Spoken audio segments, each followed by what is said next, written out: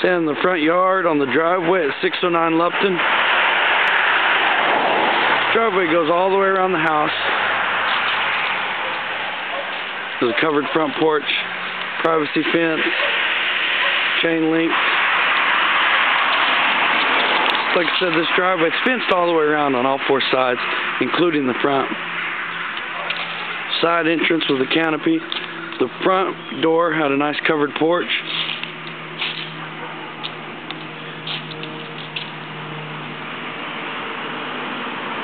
Got a concrete poured patio back in the back. See the size of this carport? Really a 3-car carport, and then a workshop off the side of it.